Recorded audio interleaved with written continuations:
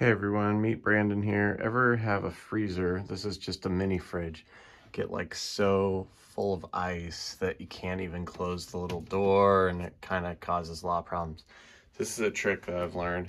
You get boiling hot water, pour it in a pan like this, put it beneath the ice. Of course, clear out the entire fridge and turn it off wherever your little button is. You can unplug it, you can turn it off, whatever you want to do.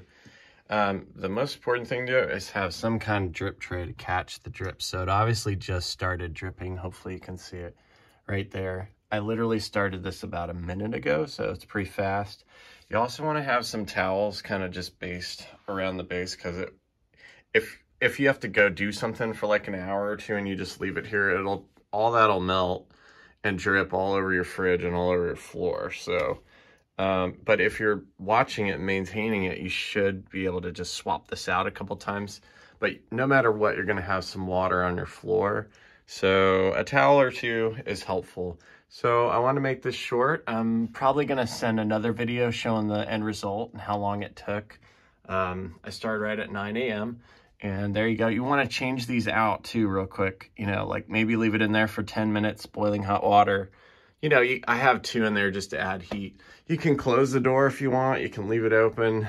I feel like just leaving it open, the heat, it definitely works.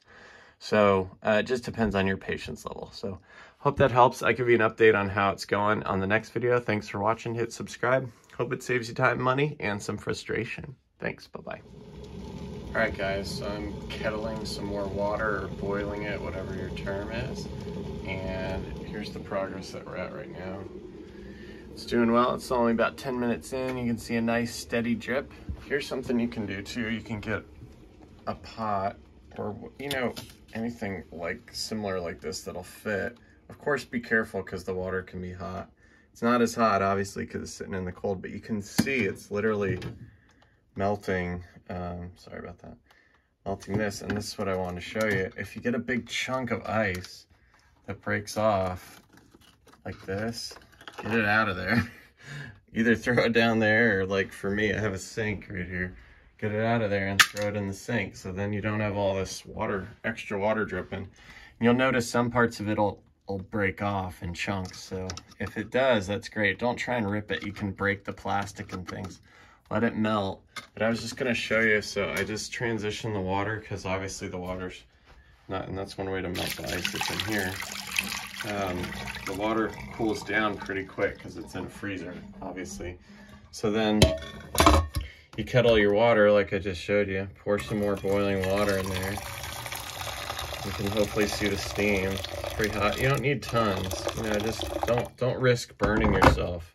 Just get enough water in there to heat, you know, the pot, the pan, whatever you're using, and then get it in there. Be careful. And then, sorry about the camera angle. Watch, you should be, I'm trying to illustrate, you can see it like melting right there. So, you know, if you're careful, you can do this and you have patience. It'll speed it up a lot. You can see it's starting to drip even faster.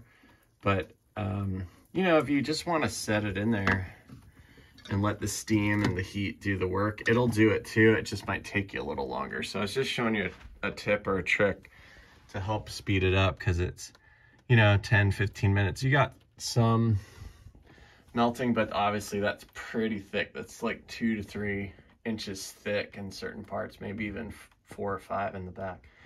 So I hope that helps save time and money. Thanks again. I'll show the last video of the final product and how long it took. Thanks for watching. Hope this helps. Okay, Nellie, what are we doing?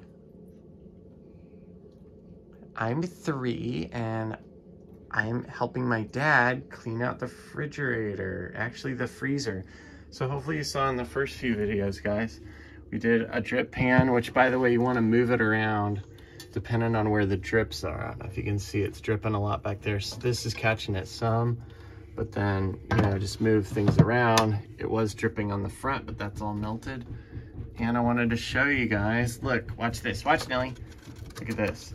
This big chunk looks like it's gonna come out. Okay, oh. Now be careful, because I have hot water in there. Obviously with a small child, you wanna be careful too. But Mama. Here we go. Can I help you, Daddy? You want to help me? Yeah. Okay, hold on one second. Here, hold the phone. Can you hold the phone? Okay. Hold it like this. Good girl. Right there. And aim it up. Let's see if we can see the ice come out.